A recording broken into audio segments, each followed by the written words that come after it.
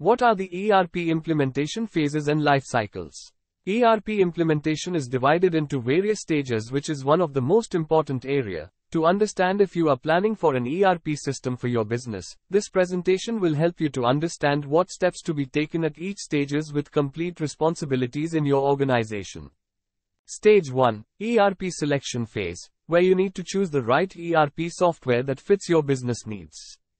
Stage 2, discovery and project planning. Once the software is selected, the discovery and planning phase starts. This includes functionality freezing of an ERP software with onboarding right team for the project and so on. Discovery and planning phase typically involves various steps such as defining the project scope, conducting a needs analysis, final selection of an ERP vendor, developing of a project plan, technically and functionality-wise, define business processes, data migration plan from current spreadsheets or legacy software and develop a training plan.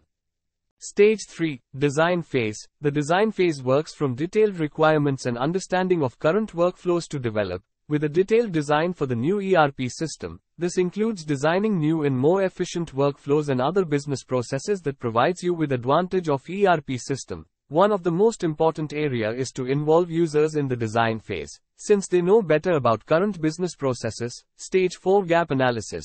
Gap analysis stage for ERP is performed to evaluate and compare the current system of the company future position. With gap analysis you can easily identify the key processes that needs most attention with ERP and come with potential solution after analyzing the mission critical processes.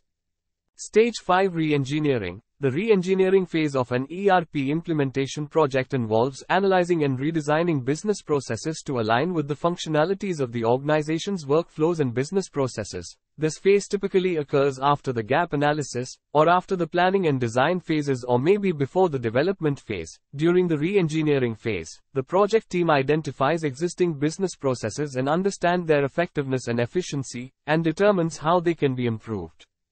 Stage 6, development phase, which is one of the largest phase compared to all other phases mentioned in this video, as proper coding and developing the modules within the ERP system is importantly required. In this phase most of the task is handled by the technical coders and functional resource who ensure the list of functions that the organization is looking for has been understood properly and implemented correctly.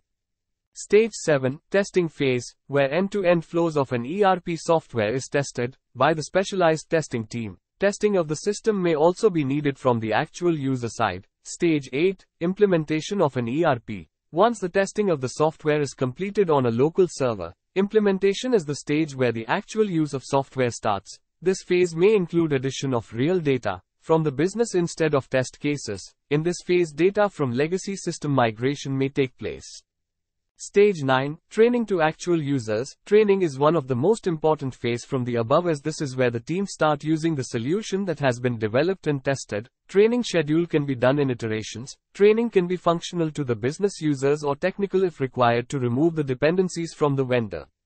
Stage 10, maintenance. This phase also includes support and hand-holding to the existing and new user of the company. In maintenance phase updates and upgrades may happen if there are any auto updates to the ERP module set by the ERP vendor. We hope you liked this presentation. For more information on implementing ERP software, email us on sales@globaltex.com, subscribe GlobalTex and click the bell icon for more videos.